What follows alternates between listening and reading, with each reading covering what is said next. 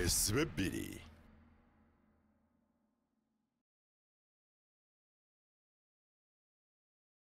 Program Weesibe Bbiri wano ku Delta TV tukole tukyayogerezganyiza no ku nsonga ez'ebyenfuna bantu bangi nnyo ebizibu nnyo ebyenfuna okusinziira ku ggwanga lyattu Uganda nga bwe tutoswagamba nti tuli bulungi nnyo tetuli bubi nnyo nga ekisemberayo ddala n'ate era tetuli bulungi nnyo nga bwe twandigwanidde okubeera bantu bangi nnyo ebintu binnyo bivuddeyo nga byeraga nti byandibadde ebimu ku ebyo ebisolvinga oba ebiteekawo embeera egenda okuba nga emalawo ebizibu ebigenda mu maaso mu byenfuna by'eggwanga lyattu Uganda. Ekibuzo kiri nti Uganda yo nga yo etuuseewa oba etambuddeko kyenkana kyo okubeera nga esobola okwendoosinga ebintu bino. Ekimu ku ebyo ye cryptocurrency tuze tubalaba enfunda ez'enjawulo era both they confirm they authoritatively say nti be bamu ku abo bagwanidde okuba nga amakubo gaabwe gakwata bulungi nga gavumenti ekintu ekisiza bulungi akwesanga ge gamu ku amakubo agasobola okutereeza ebyenfuna by'eggwanga lyattu Uganda. So twaga tugende mu kitundu kino ekisembayo mu dakika esembayo yesu tujja kuba tukwata ku masimu ne mu kitundu kino kyennyini era tufune ku updates ebipya bye balina as one coin and cryptocurrency mu Uganda kiki kye balina leti katandikeemu omukulu Hamza essebo taata bipya ki ebiri mu one coin ne one life katono nnyo okuzzaako wali emabega katono kayinza okuba kakulu kuba olwaleero ensi eyimiriddewo ku busuubuzi naddala mu bibuga abala bali nnyo ku bulimi n'obulunzi olwaleero abantu bakaaba weather si nnungi tuliwa musana gwaka enkuba etonya neeyitirira abalimi n'eddagala lyennyini tuli wamu nti ate nafuuyidde ebintu ne bijja abalunzi bennyini bakaaba bali mu drought n'ebirala ebintu ebitambula bulungi olaba abasuubuzi beweesiimisa bansobolako Dubai Japan ludda wa China nabo ebizibu biki bingi tuli wamu kale cryptocurrency eno esobola okulabika nti eyamba mu mbeera eyo yonna naddala kati nga ku kyabasuubuzi wano osanga omuntu n'agenda n'asuubula ebintu ku bbeeyi endala eya $, tuli wamu n'atuuka okulabika nti abituusa wano nga bbeeyi ndala mu butuufu balikolera ddala bizinesi naye mu bulumi oba onfuna ne lwaki nti ekika ky'essente kyennyininyini fiat currencies zirina problem ya inflation tuli wamu ziruzinga value gwe wano obanga olina ebintu byagala okugula e China oba e Dubai emikutu gundi emiteeko gyonna mwoyita jjukira nti buli wookyusa sente zo zongera okulabika nti okola kyoba okola loss tuli wamu naye kati wano osobola okuba nga olina bitcoin osobola okuba nga olina one coin n'osuubula butereevu ne kampani gy'oli okujja ebintu byo tuli wamu kuba its borderless zino sente ziri borderless unlike paper money oba onfuna kale mu mbeera eyo waliwo obwangu eyo naye advantage yakubiri Uganda esobola okulabika nti eganyulwa mu cryptocurrencies eri baganda baffe abasuubuzi bannaffe abali mu business wajjako biri ebina bye nayogeddeko tuli wamu kuba omuntu asobola okusalawo n'agamba ti nze kanteekemu ssente olw'okuba nti cryptocurrencies zino zibeesinze ku the word mining with mining bazikuleetinga nga ziri fixed in number unlike paper currencies kuba zino zibeera unlimited obudde bwonna basobola okukola ki okukola endala ate buli webakola endala zolina mu nsawo ku account ziruzinga value kati omuntu ainvestinzeemu currency eno demand gye yeeyongera okubanga nnene za appreciatinga in value gwe bayateekamu ssente zo buli weerinnya value oba okola ssente ekyokulabirako osobola kiraba ku bitcoin mu 2009 yali ku nusu 2.5 yali $0.1 olwaleero kumpi eyingidde nusu kasanvu oba onfuna obukadde 24 eyali ku meka ku 2.5 kati munnaffe ali eyo nga mu butuufu oyinza okuba nga ebyenfuna bitataaganyiziddwamu oba onfuna omuntu ainvestinze mu cryptocurrencies olw'okuba nti appreciating in value that is business omulala naga nti nze sijja kukola ekyo kyakulabika nti investinga nze kandabike nti nzeyambisa mu kugula bintu omulala naga nti nze waliwo kyempulidde kino ekiringanga fixed deposit account account tugiyita coin safe mwosobola oga nti nze biri ebyokutradinga tinkedde ku makya omanyi nti eriyo omuntu asobola okubala nti leero kampulesinge order yange eno n'agula bitcoin oba any currency bugenda okutuuka ku lunch time oba akawungeezi mu butuufu nga appreciating value agenda okutunda nga akoze $200 tuli wamu naye nga gwe oluusi mu byokola bwetaaga kumalako omwezi okulayika nti okola ekyo kati zo zirina emirimu mingi naye updates eziriwo okusinziira ku event eyakaggwa twagoyinga public naye goyinga public abantu balina okulabika nti bakifunamu naddala aba investinga naffe mu one coin going public kitegeeza nti tosobola kulabika nti ogenda katale k'ensi yonna naddala okulabika nti osobola okugenda kalinga ku New York Stock Exchange n'ebirala nga mu butuufu to offalinze service zo ba product zo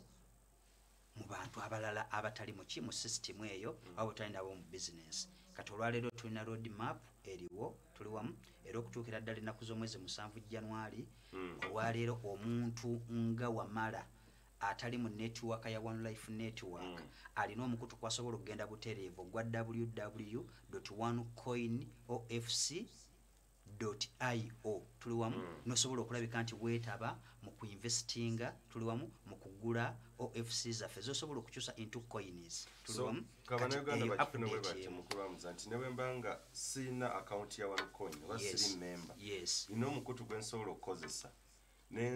nenkwesa sente za wano mu Uganda webale nnyo nenkola investing sente zino zikyusibwa ne zijja eringa forex bureau esebo taata bakitegedde bulungi kati ekyo weekiri oba nfuna omuntu ayinza obuteetaaga kuyita eno gye twayita kufuna education package osobola okulabika nti ofuna ki ofuna coin tuli wamu egyo egimu ku mikolo kwe twakoze eki kwe twabadde kati mu mbeera endala gyengezaako okulabika nti njogerako nti tubadde ku nsonga eyaki like updates empya yeyo esooka tuli wamu twagonze public ekyokubiri oba toli member kati osobola okubeera nga wegatta ku guno okukola investment ekyokubiri wagenda kubeerawo nnyo obwangu obw'okulabika nti tusuubira okulabika nti tufuna exchanges 12 era oyogeddeko ku kya forex bureau tuli wamu forex bureau omuntu obadde osobola okukwata sente ze za Uganda tuli wamu n'ogenda n'okyusa mu sente z'okola kizoyagala ebiseera ebyo nga mbadde e Saudi ku bya hijja nasobola okulabika nti nina sente za Uganda tuli wamu naye mbakubanga nali saakyusaako za $, nali badde nfiira enjala gyenkola ki gyendi ng'otuuka mu forex bureau nga wallahi tewaliwo balagira Uganda nti osobola okulabika nti okola ki kati mu mbeera ng'eyo ensi wano cryptocurrency ogenda okubanga eyambira kuba osobola okubeera ne sente nga zikola eki ensi yonna kati ezo exchange ze baleeta kumpi almost ziringa 12 abo bannaffe abalengera ensi gyeraga egohinga digital egohinga cashless ne basobola okubanga bainvesting nga balina coin zaabwe bagenda tandika okulabika nti bakyusa coins ezo into any other currency whether it's digital currency oba bitcoin oba ethereum oba euro pound n'ebirala ezo exchange soon zigenda kubanga zikola ki zitandika ekyokusatu madamu agenda kubanga kinyonyolako ekya Dilusheka obulungi bwayo bwezzeemu kuba ate ye business era sebo katutagetinga abantu katinga companies katinga zino ba merchants abalina products and services okulabika nti bawandiisa ebintu byabwe ku mukutu ogwo kuba nawo waliwo obulungi obw'amaanyi. Yes, Madam Anne, ku nsongera yo event yemu ku kya Dilusheka etuseewa oba update kyekwata ku kino ekya Dilusheka mu ggwanga yattu Uganda. Yeah, kya Dilusheka kintu kituleetera essanyu kituleeta akamwenyumwenyu kuba ate kati kitutadde ku level ndala nnyo mu kampani yaffe nga sinaba kwogera ku Dilusheka kanzireko mabega katono tutambudde tutya jjane yaffe ebadde etya mu One Life nti originally nga twakatandika initially twali tulina okucreatinga demand 2014 twali tulina okulaba nti tutandika jjane y'okucreatinga demand kubanga ebintu byaffe byonna ebyobusobozi bitambulira ku demand and supply kati buli demand bwebeera ennene nga supply eri limited nga bwe batugambye mu cryptocurrency mulina finite number of coins ffe mu one coin tulina 120 billion coins zokka demand buli lweyongera value y'ecoin naye ekola ki erinnya twali tulina okulaba nti tucreatinga demand coin yaffe ebeere ng'ekola ki erinnya kati ne tutuuka ku stage ey'okubiri coin nga tulaba erinnya bulungi etusanyusa twali tulina okukola kyebagamba kyetuyita storing value coin yaffe erimu egenda ng'erinnya bwekka erinnya bwekka jjukira ekireetawo cryptocurrency kulwanyisa inflation eri mu paper money paper money anytime bacreatinga more papers nga ate tebabackinze up nolaba nti inflation all countries tewali country kumpi gyogamba nti eno tekola ki ne strong currencies nga dollar naye olaba naye suffering ki inflation kati ffe ne tulabanga mu cryptocurrency tulina okulaba nti inflation ne volatility kubanga bye byanjawulo mukko volatility kuba nti erinnya nekka naye nga tenaabuuka kiri awo naye ng'egenda erinnya ekka ekyo nakyo tekikola bulungi kati store of value yebadde sigodi gye tubaddeko nti tubadde kati ffe tugula coins zino naye ng'ezisinga tuzitereka mu OFCs o coin safe nti coins tuzina naye teziri mu saturation ekitegeeza tetulina nnyo coins nnyingi nnyo eziri mu saturation entono ezo ziba so highly demanded so tetubanga to store the value coin yaffe esigala terinya bwekka bwe twamaze okulaba nti tustabilize nze coin yaffe temala galinnya nekka kati ne tugenda ate mutendera kati oguliwo era eyabadde topic enkulu ennyo emunyonyo ekintu kyo creating a utility kubanga cryptocurrency is money essaawa zino lwakuba tetuzikwatako tuyinza obuta naye nga bwe tugambe we are going towards a cashless economy in future tetujja kuba na ssente zikwatibwako ssente zijja kuba digital ye cryptocurrency kati tetulina kulowooza nnyo nti ndina okukwata coins zange nzikyuse bampemu pound bampemu Uganda shillings ndyoke ntegeere nti ki ssente tulina okulaba nti ekiseera kituuka nti nze ndina coins zange njagala kujja mu TV wano kufuna yo services nsasula mu coins gwe oyina coins zo ogenze mu katale oyagala gula nva oyagala gula lugoye oyagala gula simu kyonna kyoyagala gula oyina sente zo ye cryptocurrency kati ye phase gye tuliko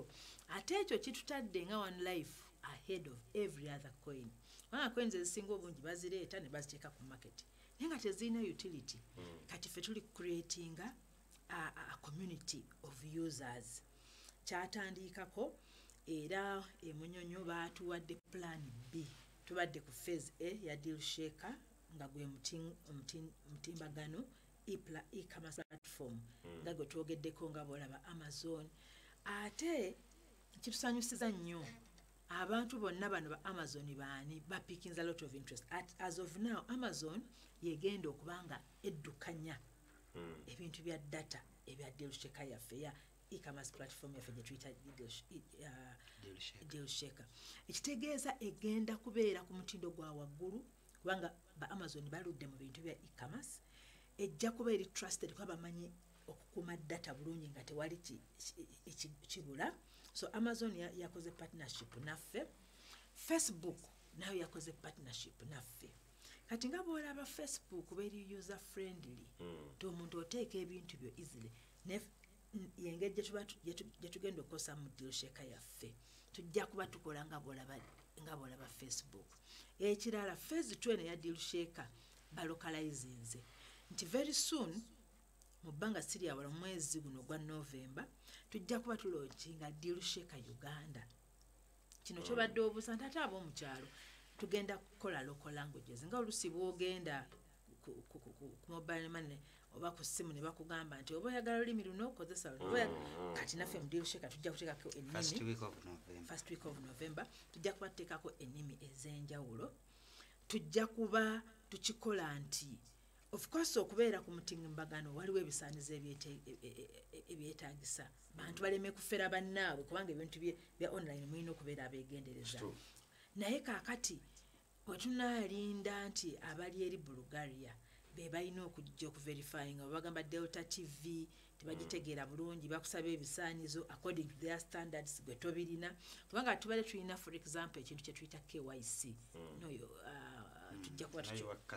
kuba tukyogerako naye tuba tulina obuzibu mu Uganda nti ebintu ebimu bye basaba eri utility bills biki the common Uganda netakola ki tabina twali tulina okuganda eno tubagamba nti feno tulina LC letters zisobola okulaga omuntu address wa wakola ki ekyatuka n'okusaba utility bills yes kuba balina okukola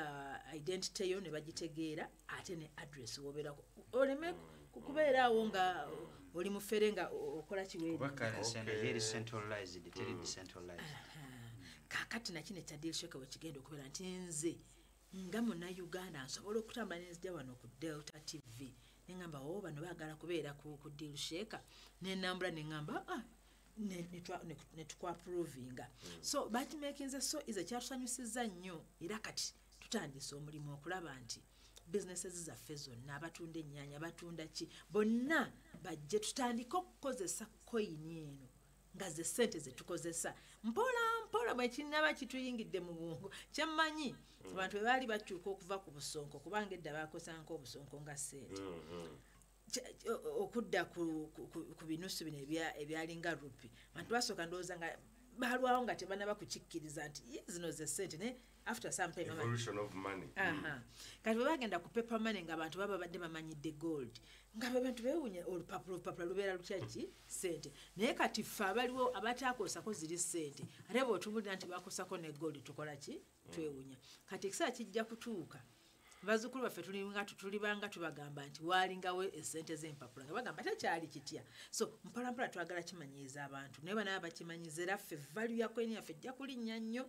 kasita wanaabeerawo utility nga tewetaaga ate kukyusa awo nnyini okukyepingamu nga madamu amaliriza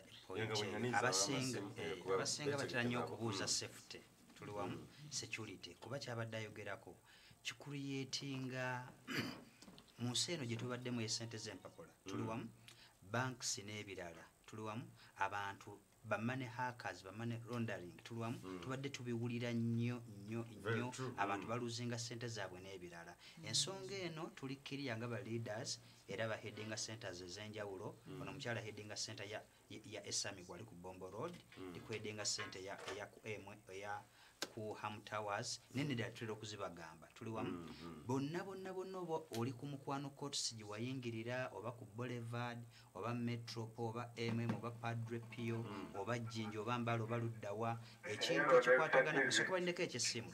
eno issue nkulu nnyo ekintu ekikwatagana ekya KYC know your client know your customer kyova olabanga eno currency esobodde okulabika nti bambi egainize momentum abantu bangi nnyo bagitrustinze kuba eri transparent gwokukuuma coin zo okulabika nti zigenda kubbibwa ng'oli ne waaba ageze mu account y'omukulu wa Mala n'abako transaction gyakola naye nga togimanyi tuli wamu owandiika mu support ne balifasinga ki transaction eyo tuli wamu kuba omuntu abantu abali mu kintu ekyo nyine bakola ebintu ebyo webale nnyo wano ne mu banks bazibba n'ebirala kati kino ekya KYC lwaki basaba proof of gundi address na identity yo nti abali mu system eno mu network eno sipaka tuli obukadde nga 3.5 tuli wamu bonna company n'okubanga ebamanyi era gw'obanga oli eyo nga wainvestinga olina coin zo nga account yo tennabeera approved yanguwako genda baleke nti bagikolako kuba system eno newe n'abanga already coin zitandise okubanga zitambula exchange zatogeddeko nga weziri dilusheka guno mukutu wegulinga mukutufu olina coins waleetazo okugula ebintu system egenda kubanga tekukkiriza kuba yeebuuza lwaki okyekwese lwaki tuvayo kulabika nti okola ki kitegeeza gwoyinza okubeera omu kuba yinza okulabika nti bakosa abaki abalala so kati mukulamuza muno akatonye musekenyi mutonya abali mu kino ekintu era bamanage nga kino ekintu temuliimu bantu bagenda kwefuula bakozese account z'abannaabwe like babbe ssente mu ngeri y'amancoolo kubanga bw'okyogeddeko mu bank oli asobola mu bank amanya information yo okakana transferinze obukadde bumeka ku account ye ekyo kyo kinaabeera kityamu era abantu baffe tuba advisinga omuntu asobola okubeera ne username yo ne password eya account yo talina nakyanza nakukola ku account yo singa okola bino wammanga password ya email address yo gikuume butiribiri kuba oli singa aba asobodde okulabika nti password ye yakyusa ya email address asobola okugenda eno mu account yo nakyusa buli kimu gwe tasobola ku accessinga account tuli wamu ekyokubiri tulina gye tuyita transaction password transacting nti oba oli kusindika coins oba ogula bintu eri yesembayo eyo tugikuuma butiribiri era tugaa nti at least next of kin oba omuntu gwe weesiga ennyo yasobola okubanga akola ki agimanyi nga bw'otasobola kugabagaba ki essimu yeeyo giraba esobola okukwatibwako n'omukyala naye abalina pini namba y'akawunti eyo baki batono ne banka tugende mu beebibuuzo bamasimu okulamuza bali ku masimu ojja kuyita ku ssimu eri ku lutimbe lwo noti 78 kugenda okubanga oyita obuuze ekibuuzo kyonna kyonna kyowandigwanidde okumanya oba kyoyagala okumanya ku cryptocurrencies okusingira ddala one coin kasooka enfuna ono ali ku ssimu then tumanye kikyateesa oba kikyawabula ku kusinyaga ebigenda ku halo nsaba kubuuzaako omwami oyo njogera naani ssebo oba alina byabadde annyonnyola awo ebikwatagana ku nkola ya koyini yaabwe gye sitegedde bulungi tugende mpola njogera naani ssebo naye ekibuuzo kye nnina kiri nti bampita Wamala Bosa ndi Luweero Zirowe kaakati Wamala Bosa zefani yali Luweero ompulidde ssebo nkulidde bulinyo ssebo nkufunye genda maaso ssebo ontegedde bulungi kati ngende mu maaso mukama wange genda mu maaso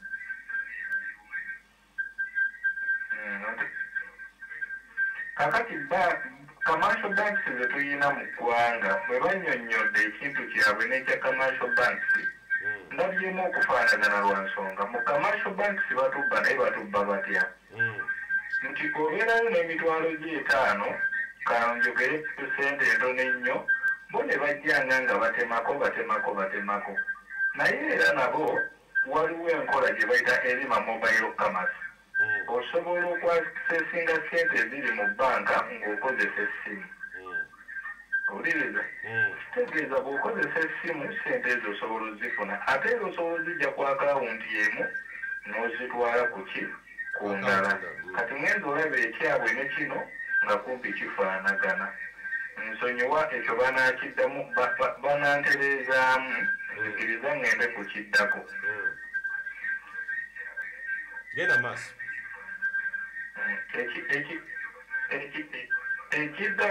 ekiddako mbadde nsaba olunaku lumu baweeyo obudde bajje bannyonnyole munnayuganda ebigambo bino QR code bakinnyonnyole mu Luganda munnayuganda akitegeere ekyokulala bannyonnyole buloko kyeyini kubanga omuntu buloko kyeyini akiwulira naye nga tamanyi makulu gaakyo ekirala waliwo ekigambo kyabadde bakozesa naye sikitegedde oba babadde bategeeza digital currency sikitegedde kubanga nange kennyini sikitegedde akati nsigadde nange ndi mutengetenge ekyokulala ekisembayo kati okutwaliza awamu kati abakulu abo mbavuddeko kakati ngenze ku byenfuna by'eggwanga nga Uganda ekisookera ddala ebiruma eggwanga lyaffe omusolo gwe tuba mu Uganda mutono compared ku musolo gw'ensi endala naye ekituluma ne tulaba omusolo ogwo ng'omungi kiri eki usage nti tegulina mugaso singa munnayuganda asookerwako wansi newaffe Zirowe ngalo nkalukunkuzi alina oluguudo olumutwala okugjayo emmwanyizi okuzireeta ku katale singa talaba nti bamuggyako sente naye ogenda n'otunuulira n'owuya gundi yatutte biliyoni bweziti gundi yatutte bweziti n'olwekyo ekonoma y'eggwanga teyinza bawo nga tetuwa musolo naye guno gwe tuwa mu Uganda sinnalaba nnyo nti gugasa omuntu wa bulijjo nga n'abakazi newaffe Zirowe bwe bazaalira tewali mifaliso wamabeera bulungi bwenna asukka awo nja kwonoona mukama akukuume naye nziramu nga mmaliriza mbagamba nti buli akoze ekibi ku ggwanga lino nga yeefuula omugezi tugenda musabira essaala eri ajja kukitegeera bajja kumwokya omunyolekerako n'abalala bateese abasajja aveero nayingizaamu n'ebyobufuzi okay well njagala kufunako abalala then to responding all questions that go hello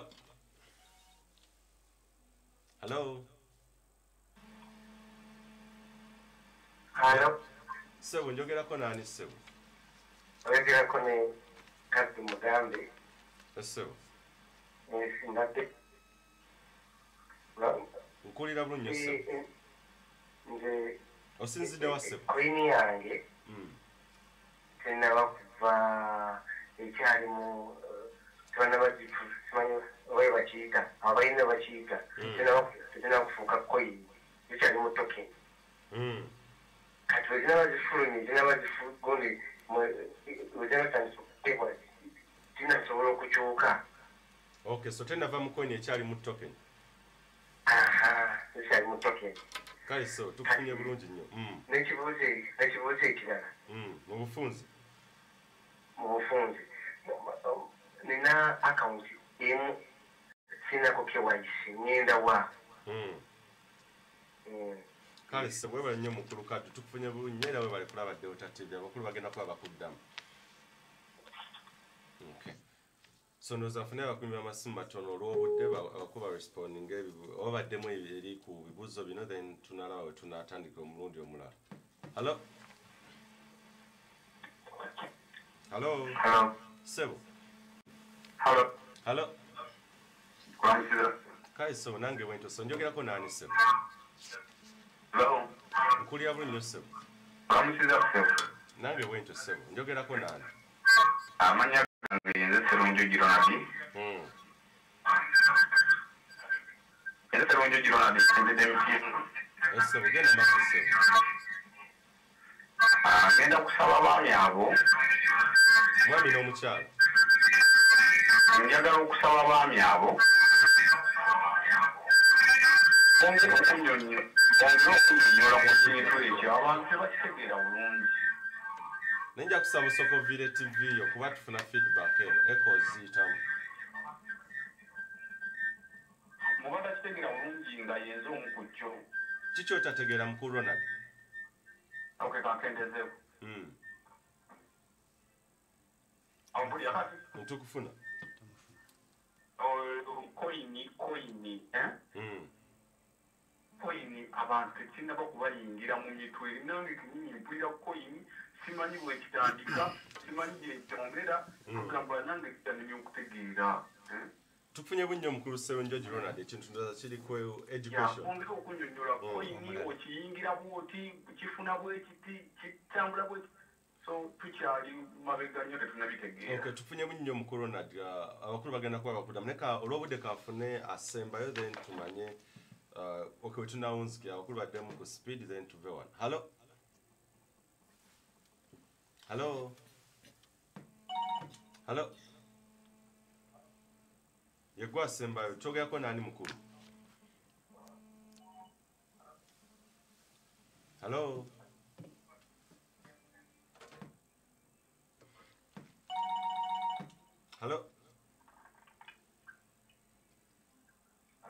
Sebo. Kale Sebo nawe okulaba webale nnyo ddala. Ekibuuzo Sebo. Nekumye kusiima mpeereza yammwe mwebale kuweereza n'empeereza y'abakyala abazze bonna bebanjogedde bulungi. Mwebale kuweereza. Kale Sebo webale nawe okusiima era webale kulaba Delta TV kirungi nnyo ekyo. Twakufunya tuli ku Delta TV tulaba. Webale nnyo Sebo tukusiima nnyo naawe. Olw'obudde mukulu laki nkirebe ndowooza abantu bakyetagira ddala akadde okufunira ddala nozo saa zetagira ddala nga na 3. Bantu kutegeera ddala bakunyonyokera ddala ekintu kinene bakitegeere bulungi nnyo. Tweyanze. Mukulu boss ali luweere ekya commercial bucks versus one coin ekya ssente ezigibwako si kyekimu. Ekintu kyammwe kinene nti ekintu kyayogeddeko nti akasente ke bajjako oyinza obeerako ne coin ku mutimbagano simanyi oba nammwe ekyammwe bwe kiri. Ayogedde ku kya QR code munnyonnyola abantu ne blockchain oyo Wamala bossa. Like mu speed ndozi yayiri tumuddamu tutyoyo. Mukadde wange twesooka okwebaliza ddala abakubi baffe ab'amasimu naye okusinziira ku setting yange ekiri mu mind tera nnyo okuva ate eno gye bisembedde. Mu bufunze wano tuyinza abantu baffe bayinza obutategeera buli kimu. Kituufu olw'obudde. Era ensonga lwaki tuteekamu ssente ne tuorganizinga emisomo ku mahoteli ag'amaanyi ng'oggyeko n'egibeerawo egy'obwereere ku offices zaffe. Tuli wamu ku Ham Towers fule ey'okuna lumu namba 5 eyo office. Ku Esami building tuli wamu omukyalo nagenda kubanga tuwa address entuufu emisomo gibeerawo buli lunaku. Tuli wamu naye gwenfunye one coin tekinnategereka bulungi. Ekigambo coin ekigambo coin kifaanaganako nga bwe tunagamba nti fiat currency. Era omuntu ayinza obutakitegeera fiat naye omalamu nnyo ati ze ssente zino ezikwatibwako ez'empapula. Kati coin nayo ye terminology eyeyambisibwa eno tuli wamu mu digital currencies oba nfuna kale ye agambye nti twaleetaze okwongera okinnyonnyolamu ekiyinza obutasoboka nnyo nti tukinnyonnyole buli kimu kikole ki naye yeetaze kumanya omuntu ayingira atya afuna atya ekiyinza okuba nga kigazeemuuko naye omuntu wabanga ali interested okulabika nti yeetaaga okulabika nti ainvestinga mu business nga zino alabike nti ajja ku ofiisi oba asobola n'okweyambisa Delta TV nga ayita ku mukulu wa Mala n'asobola okumuyamba okwongera okwakola ki okumulagirira offices ezo naye nga business nnungi ffe tugirimu nga mu butuufu tuli bulungi twateekamu ssente ezaali entono naye olwaleero olw'okuba nti tukulaze nti factor gye bakunyonyedde ya demand and supply gye zikomye okuba nga za appreciatinga in value gwe coins zisigala nga omuwendo gwegwo naye nga value yazo ekoze eki eri mukulu kati mugamba gamba akyalina coin ezikyali mu tokens yes ezikyali mu token ye kati ali mu business abitegeera tuliwamu waliwo kye tuyita barometer split singa split ze zinaggwayo kisinzira oba yateekamu starter package ya mitwalo 400 oba trader ya bukadde 3 oba pro trader ya bukadde 6 oba tycoon ya bukadde 27 kati yakimanyi waatunulira ku dashboard ye ku account ye ajja kubanga alaba is it 0 of 1 kyekyabulayo split webera 1 of 1 split zaggwayo ajje ku ofiisi yonna naddala we yayingirira tuliwamu basobole okumuyamba okukonvertinga tokens ezo into coins tuliwamu kasita split zibanga zikoze eki ziweddeyo omukulu oyo asobole okulabika nti ki tetunasobola lwebibuuzo omukyalo ono byalina okulabika nti addamu kuba kati ekya blockchain alina okulabika nti yakiddamu n'okukompeyalinga ssente za commercial bank neki ne cryptocurrency. Briefly nnyo blockchain ekintu kino nayongera kyetegere okinango okukitegeera mu bwangu bwakyo nga his excellence president akinnyonnyola ye digital ledger nga wandibadde owandiika mu kitabo tizino ze ssente zena mu business yange zenakozesezza zino ze zifulumye expenditure and income na kino lwakuba nti kino kiba kiwandiikiddwa mu computer ku blockchain kiraga ssente eziyingira ne ssente ezikola ki ezifuluma ekyo kye blockchain nti kikeepinga records mu keesi yaffe ebyalandi title nti osobola okuwandiikako ebintu neba nga tebisangukako nga tebikyusibwa ekyenjawulo kiri nti nze bwe mba mpandiisa ekitabo kyange ekyebyenfuna it is a shared digital ledger nti buli muntu ali mu famire yange nsobola omuwaako kopi olwobudde simanyi ekya commercial banks awedde ku kya commercial banks emisomo